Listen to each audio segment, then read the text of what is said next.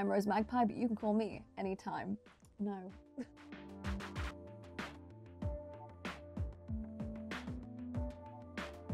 Hey, I'm Rose Magpie, but you can call me Robin. For today's video, we're going to be doing something a little bit different, and we're going to be making 3 daggers from Solo Leveling. In December, Crunchyroll invited me to the premiere of Solo Leveling, the first 2 episodes, and I got to see them early. There was a promotional poster that showed off the Knightslayer dagger, and as soon as I saw it, I went, I have to make that. So that's what we're doing here today. But not only will we be making the Knightslayer dagger, I'll be doing it at 3 different levels. I realize there just simply aren't enough accessible tutorials, so I'm going to be trying my best to make some more tutorials accessible for all ranges of cosplay levels. For all you baby cosplayers, we've got one out of cardboard and hot glue. And then I would say the average for what most cosplayers use across the board, we're going to be making one out of foam. And for something a little more challenging, we're going to make one out of resin and Sintra.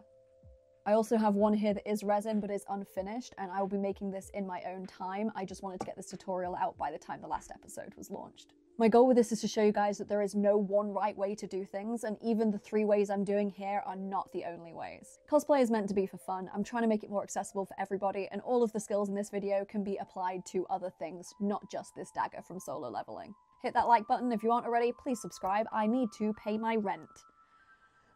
If that's something you want to stick around for, then come on, let's go. The first thing I did was find a decent reference image. It's really important that when you are starting a project, you use a lot of reference images to figure out what it is exactly you are trying to make. With this reference image, I needed to make a pattern. You can do this either by looking at it and eyeballing and drawing it out yourself, or like measuring it, however you want to do it. For me, I simply loaded it up on my iPad, drew around it, and then colored it differently to what I wanted the different layers to be, just to give me a better visual aspect of what it would be once I printed it out. And because I was doing this digitally, I had to scale it to size, print it, stick it all together, and then cut it out until I had the exact size that worked best for my hand. I decided to make the cardboard one last minute, so rather than using the pattern I'd already printed out, I drew around one of the daggers I'd already made, which is why the cardboard one's slightly bulkier. You also have to make the foam base if you're going to be doing the resin one, because you need something to replicate it of. Or you could sculpt it out of clay, or you could use any other materials you want. But keep in mind the texture of the finished product is going to affect the resin finished product as well. Why? Because we're going to make a mold of it. There's lots of different thicknesses of foam, and I decided to use 5mm foam, so I drew out a few different layers of it. Foam does dull the blades, so if you're going to be using a scalpel like me, make sure you have a box of heads to change as and when one breaks or you need to just resharpen it. The reason we use a scalpel to cut thicker foam is it gives you a nice, clean, straight edge. So I cut out 3 to 4 layers. At this point, I can't remember, but I'll probably be showing you on screen. I then stuck them together, applying a thin coat of contact adhesive to both sides, waiting for it to dry, and then pressing them together. It's important to only do a thin layer, because if you do too thick a layer, then it just won't adhere to itself. The reason people tend to use contact adhesive when sticking things together like foam is because it sticks to itself and you can get a complete even layer over everything, and it's also really strong. Not everything lined up perfectly, so I cut off the edges a little bit where they needed lining up smoother, and then I got to work sculpting it. To do this, I used a scalpel blade and I used a Dremel. I think Dremel is the brand name. I've actually been using a handheld sander from Amazon for years that was like 20 quid. But then I won an Instagram competition by Dremel to get an official Dremel, which is amazing. There are some noticeable differences, but that's for another video. For now, all you really need to know is I just used a Dremel to get the edges how I wanted them. However, because I have no garden or outside space, I had to do this on my front porch, and I didn't really want to film that because I don't want people doxing me and knowing where I live. Dremeling is simple enough to do. If people are interested, I will do a dremeling tutorial at a later date. Let me know in the comments down below if you're interested in that. Once I had the overall shape and I had it smooth to the level that I wanted it to be, next came priming the surface. There are a few different ways you can do this. You can use things like Plasti-Dip, which is great, but it can leave a bubbly surface if you're not used to using it. My go-to is usually Hex Flex from Polyprops. They sell it in clear, which is really good because then you can just mix paint in it and make any pigment that you want. But for this tutorial, I tried something new. I recently bought some Flexi Paint and I wanted to give that a go. And things like Flexi Paint and Hex Flex, they are flexible, self-leveling primers, which basically means you can apply a few coats of it and you shouldn't see brush marks. And if you do, once it's dry, you can just wet your finger and go over it, and it will bring it back up, reactivating it so you can smooth it back out until it's fully dry, that is. You might be like, Robin, why didn't you make one solid piece? Why did you do the little nub rather than following it all the way down to the little moon bit at the bottom? When I tell you that I still regret doing that every day since making this, I mean it. If you're making just a foam or cardboard dagger, please do it all in one piece. The reason that I cut the pattern off here instead of doing the entire thing in one lump sum was this, making a silicone mold for the resin dagger version. I thought by doing it this way and having the nub of the handle instead of going all the way down, I would save myself money on silicone and resin, which to be fair, I did. But if you want it more stable, then yeah, do the entire thing. Don't pull at me. I just made life so much more complicated for myself. But speaking of resin, we're gonna move on to the resin dagger. I needed to build up a house for the silicone to sit in. I've seen many tutorials and you can use many things, but I decided what worked best for me and was cheapest was cardboard. So I covered the cardboard in tape so it would be easier to peel off. With the bottom sheet of cardboard covered in tape, I then lightly glued down the foam dagger as flat as I could on one of the flat sides. I then covered strips of cardboard in tape and built up a little house around the outside of the dagger, making sure I filled in all the cracks with hot glue. Did I miss some? I definitely missed some. It did leak a little bit. That's nothing. Some more hot glue can't fix. Hot glue really be a lifeline in the cosplay community. Lifesaver. Once that was done, I began mixing up the silicone. Like resin, it comes in two parts. This is only like my third time doing this, so I never know if I did it right. I do know, however, that I wish I had a bigger cup because I had to stir so carefully because I nearly overfilled the cup. Just do it in 2 batches, all right? I know this is a tutorial, but most of the time when I'm crafting, I make it up as I go along. It's a learn with me, you know, it's a learn with me. Bit of give and take. Make sure that it is mixed thoroughly because mine was definitely not mixed thoroughly and you could see that by how it was settling and it looked really cool like a swimming pool. But because of that, it is very, it didn't set well. I also wish I'd done it a little bit higher so that the bottom wasn't as thin because I feel like this could tear at any moment. But it's done me 2 molds, so it's not done bad. Once the silicone is set, rip off the cardboard and carefully peel off the bottom bit. The bottom bit is what will be the top part of the silicone mold. You'll notice some leakage as it's covered underneath, but you can easily just clean that up with a blade, and that's what I did. I went over it with my scalpel and just carefully cut around the edge so that I had access to the actual mold. Make sure you check the instructions on how long to set the silicone before using it because I'm sure that every brand is different. But once it was set, I think I left it about 2 or 3 days just to be sure because I hadn't mixed it well. Then it was time to mix up the resin to fill the mold. You can either do this with the little measuring cups they provide if they have it, or you can do it based on weight. Depending on the resin brand you buy, it will require you to do it differently.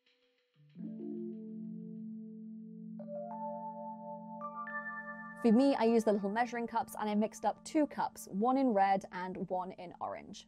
The thought process behind this was I wanted a gradient.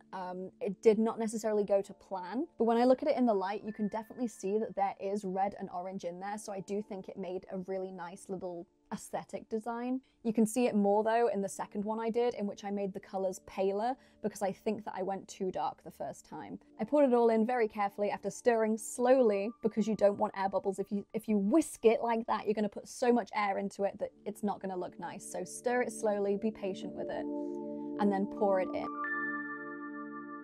Once I'd filled the mold, I decided to run a skewer about inside to kind of mix up the color a little bit more. I don't know if it did anything. Again, you can't tell because the color's too dark on that. You can tell where I did that on this one because it almost looks like blood in the water where the ink is, and it's so pretty.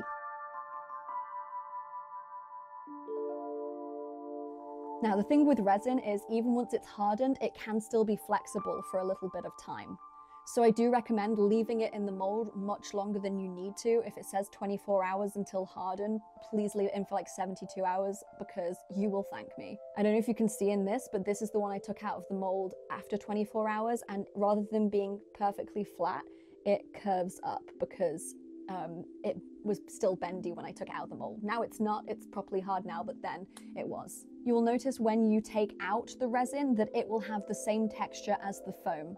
So if you want it much smoother, then either do a better job sanding your original mold or just sand the version you've got. I honestly really liked the texture that this one had. It made it feel more raw, like a crystal that had just been ripped out of the wall or something, as opposed to looking like a perfectly polished gemstone. While I do like both of them, and this one is much cleaner and much nicer to the touch, and it looks so much better, This one to me feels more realistic to the show and the story itself, and I love that it's got some mixing textures in there because it makes it feel more real to me. Anyway, now you have your resin base, you have a foam base. Should we talk about the cardboard base? So since cardboard is a lot more flimsy, I did decide to do it all in one piece. I drew around the foam dagger to get my pattern as opposed to printing out and wasting paper to get another one, but if you were doing cardboard from scratch, then just use the paper pattern. We're also not going to talk about how I drew this bit on the wrong way around, where this is meant to be facing the other way. We don't talk about that, okay? Pretend it's fine. I wasn't going to remake it, especially since I didn't notice until I was finished painting it. So since I'm a cosplayer, I order a lot of stuff, so I use the packaging boxes from that. I made up a load of layers and then stacked them all together like I did with the foam, just by hot gluing them. Funnily enough, I actually had the most fun making the cardboard one because I've not made cardboard props in like 14 years.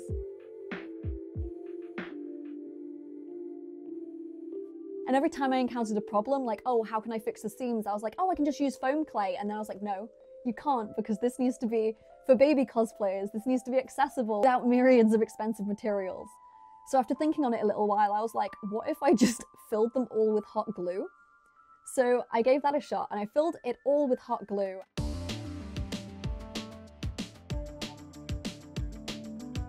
And it was really, really bumpy and messy, and I was like, oh, you know, I don't like that finish, maybe I can sand it. And I was like, there's got to be a way I can do this without making baby cosplayers buy sandpaper and put them off crafting forever once they realize how tedious sanding is. And then I was like, well, it's hot glue, right? It'll melt and smooth. A lighter was an option, but it was also cardboard, so I didn't want to risk setting anything on fire. It's also dangerous for baby cosplayers. The heat gun was out of the question because that's another tool that they'd have to buy. So in the end, I just used the hot glue gun that I already had used for this. Using the tip of the hot glue gun, I held it to the edge and very slowly moved it along, letting the heat from the gun melt the glue as it went and smooth it out. I did this a few times and it probably took me about 2 hours to go around the entire gun, but it was so therapeutic. I really enjoyed it. I would rather do that than sanding any day. Was the result perfect? No, but it definitely hid all of the little lines of cardboard, which I was so excited about. I was so proud of myself. So cardboard tends to have this kind of bubbly texture if you're using things like packaging boxes, and I wanted it to have a much smoother surface. So I used Easter egg and cereal boxes. Because this has a much smoother coating, I could just cut out the same pattern and glue that over the top to create a nicer base. I think I skipped that bit earlier, but that's what I did. Of any extra patterns, I use cardboard as well. However, I do wish I'd made these black bits bigger because these were originally designed to fit the foam size, not this size. But if you're doing it the way that I've told you to do it instead of the way I did it, then it'll be fine.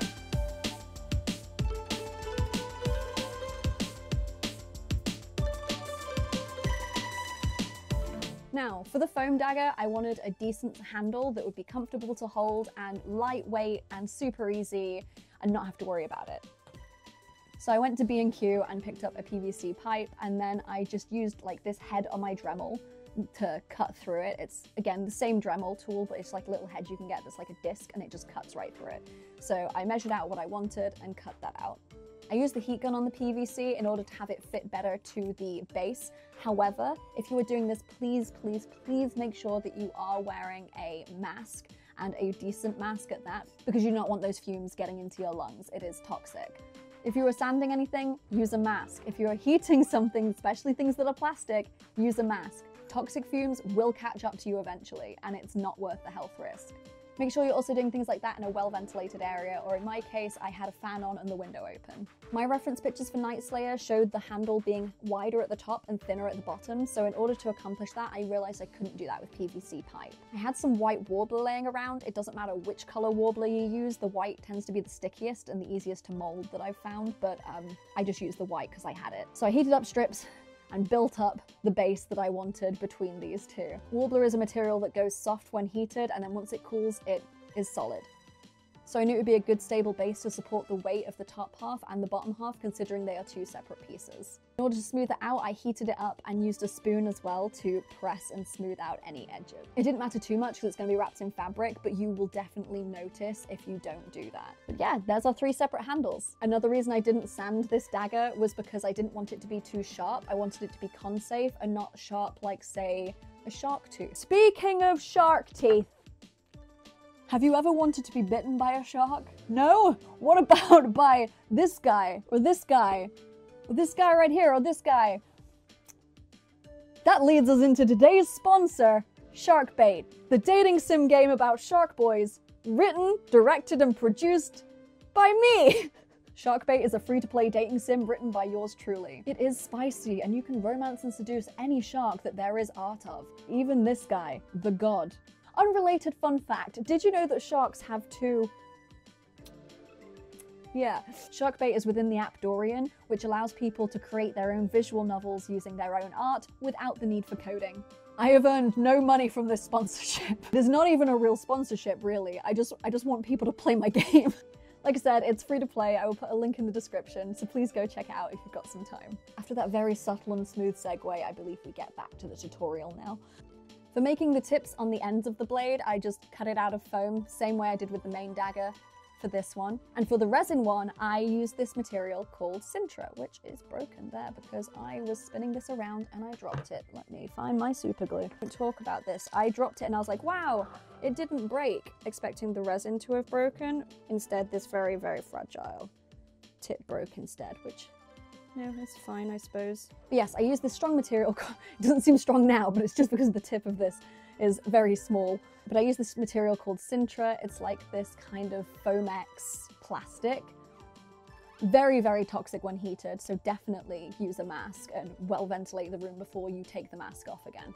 Because if those fumes go in your lungs, it like creates acid in there. It's not nice at all. I've actually made an entire sword out of Sintra before, and that was the sword I used for Bennett from Genshin Impact. Except this one actually lights up. I was considering doing a light up Knightslayer, but honestly, I just did not have the time or energy to do that. Your boy's disabled, alright? Like, I only have so much energy to give throughout the day. And the Bennett sword took me like 2 to 3 straight weeks of 10 to 12 hour days. I'm not doing that again. It's bad for my health.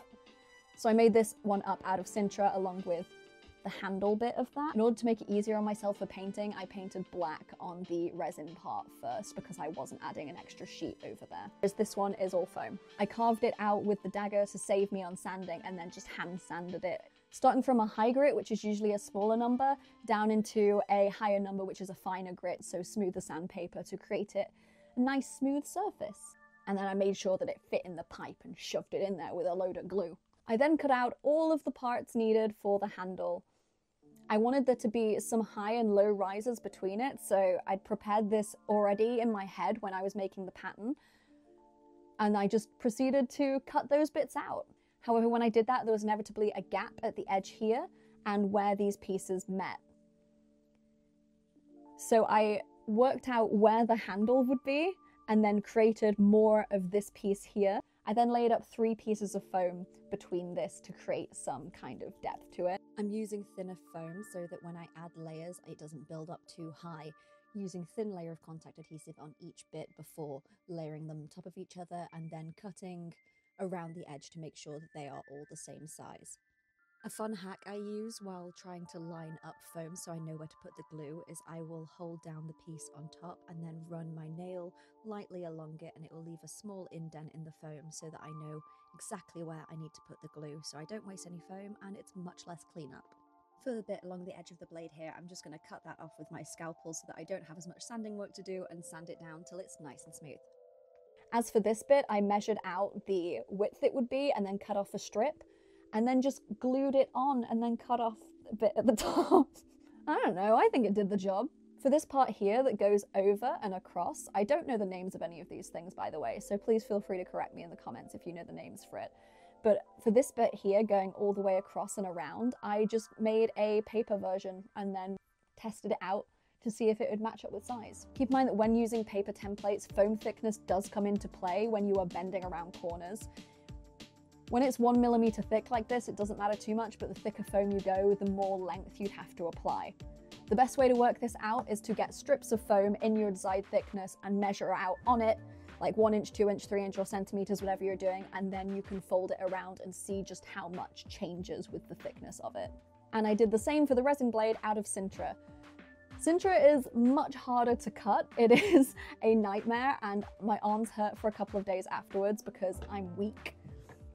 But with a sharp enough blade, applying pressure over and over and over again on the same parts, you eventually cut your way through it. You can use a Dremel to sort of cut through things, and I tried, I really did.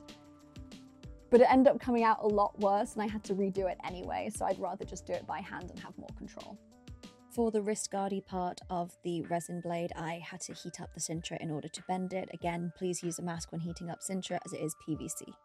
Since Sintra is not squishy like foam, this was a little bit too big, but there was no way based on the size of sheets of Sintra that I had that I could make it smaller. So what I did do was get the heat gun on it and push it into shape so that it flexed and bent around the blade as needed. There was still gaps, but these were manageable. Then for hiding any gaps and edges, I just pushed in scraps of Worbla and then sanded them down so that they were the same smooth texture as everything else. As always, I did the same for the cardboard one as well, except the difference here is the middle bit here in the hilt, I want to say hilt, I used thicker cardboard to pad that up. And to save me using the hot glue technique again, I just used a strip of cardboard the same width around it like I did with the foam for each edge that was showing. I didn't want these bits sticking up too thick because I didn't want to have to deal with the texture of the other cardboard, so I just used the cereal boxes for those. Before we can do any painting, we need to prime this. The cheapest prime I could think of that's also kind of self-leveling and works in the same kind of way as things like Hexflex is PVA glue. I picked up this tub of PVA glue for I think £1 at the works about 3 years ago, and I still have it. But I just covered the entire thing in multiple layers of PVA glue. I let one side dry. I would do it in the morning when I woke up, and then by the time I went to bed it was dry enough for me to do another layer, and then I flipped it over and did the same the next day until I had like 2 or 3 layers on each side and edge. Literally just smooth it on with your finger. I've primed both of these bits in Flexi Paint, and for these little stud bits, welcome to a cosplayer's worst kept secret, googly eyes. The only reason I didn't also use them for this is because even the smallest ones I had were too big for the look that I wanted. So instead, I pulled out the trusty hot glue gun and spent ages making little blobs and trying to get the perfect blob I could squish slightly down to look like a rivet without it being too big or too small and have them all look even. I only needed 4, but I managed to do it. It did take me about 15 minutes though. One thing I do want to note is it's fine for this, but if I was to enter this in a competition, I would want to sand off and smooth the edges a lot better because you can still see each individual foam strip in the edge, which is not something that you want if you're doing a competition. But if you're doing it just for funsies, it doesn't matter. And when it comes to wrapping the handle in fabric, I had 2 fabrics available to me in my fabric closet. One I used for the cardboard one was a foam suede, and it's really, really nice, but it does fray quite easily. I do, however, love the texture, and I'm a sucker for faux suede. For the resin and the foam blade, I used this cotton that kind of looks like bandages. You can, if you want to, go in with like eyeshadow and dust up the edges and make it look even more weathered if that's something that you want to do. Any paint that got on it, it's battle damage, it's weathering. We don't worry about it, we don't talk about it. Now we get to move on to the painting. Now I am cheap, so I do not want to go out and buy more paint specifically for this, so I wanted to use what I already had in. Originally I was going to airbrush the resin dagger so that it had 3 different types of painting. However, I couldn't find my airbrush. The ADHD really got me there. So instead, I decided to just use the airbrush paints. So I shook them up and used them with a brush instead. Don't be afraid to mix colors, play about with it. You can do lots of layers to see what it is that you want as the final product. Because I wanted them to be metallic and shiny, I put a coat of silver down first. I have this tub of Flexi Paint that I can't get the lid open on, so I turned it upside down and used it as a paint pot. And I tested the colors out first on just the black and the silver to see what kind of outcome that I liked best before doing on the actual daggers. And as long as you're not doing this on the actual project, you can speed up the drying process with a heat gun, but you don't want to do it on your actual project because it will bubble up and it will ruin the texture and the surface, and you might have to scrap it and redo the whole thing. So I used a burnt iron and a coppery color mixed together to get the kind of color I want for the resin one. I wanted it to be darker and come up with this kind of rich, irony color, but I didn't want to go too dark because I still wanted to be able to create shadows and highlights. I did shadows in all the parts where the shadows will fall, and I did highlights where light would probably catch. Another fun little tip when painting is to add in weathering. In this case, since it's metal, when it scratches and things like that, it would probably be silver underneath, right? So I used silver and just dry brushed some parts on where it would have been like scuffed or knocked and the paint would have like chipped away. For my cardboard dagger, I could not find any cheap black acrylics in my house, so I did use Hexflex acrylic paint just for the black bits.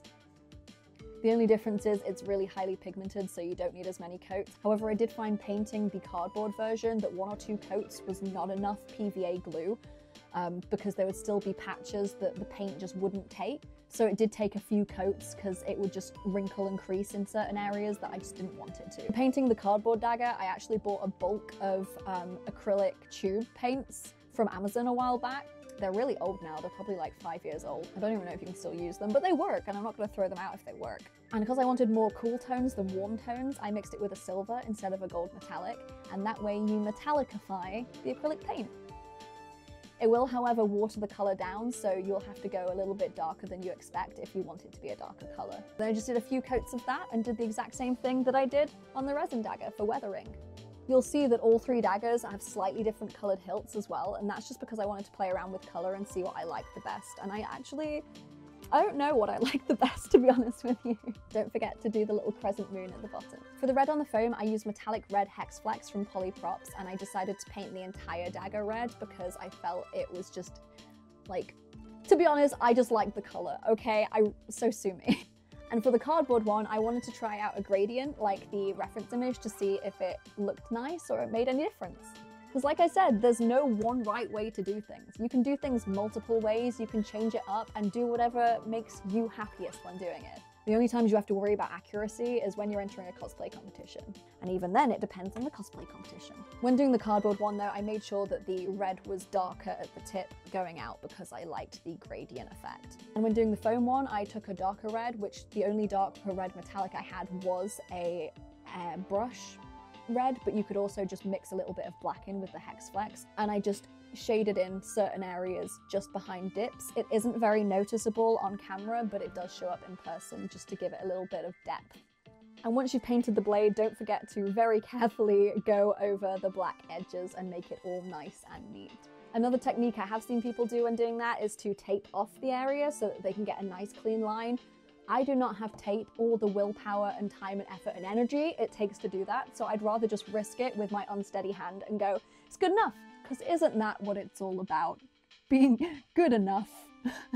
A top coat is something clear that you will put over the top of your paint job to make sure that it doesn't chip. Think of it like a protective layer or shield just to go over the top to make sure that you can't scratch away at the paint. For the cardboard one, we just used PVA glue again. Except this time I only really did 1 thick coat on either side. Just like Hexflex and Flexi Paint, you can just wet your finger and smooth out PVA glue as well, which is really great. Honestly, PVA glue and hot glue, super underrated in the cosplay community, I swear.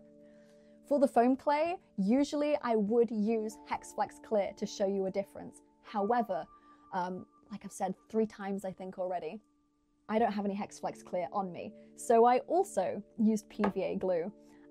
The goal of this is to see if it does any different for me than Hexflex, because I'm used to working with Hexflex and not PVA glue. And honestly, the only comment I have to make on it in comparison is that PVA glue is a lot shinier, it's more of a gloss, whereas Hexflex is more of a satiny shine. Both shiny, just one shinier than the other. And for our beautiful resin dagger, I used a clear coat spray.